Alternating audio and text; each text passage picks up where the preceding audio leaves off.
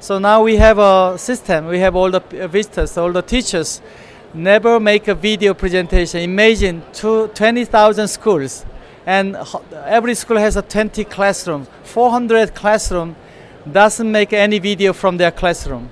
Once they have this kind of device in each classroom, they can make all video which can be replaced for the next live lectures.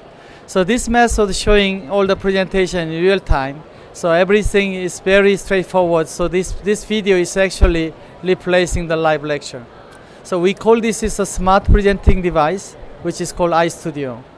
So everybody can make a presentation very easily by themselves.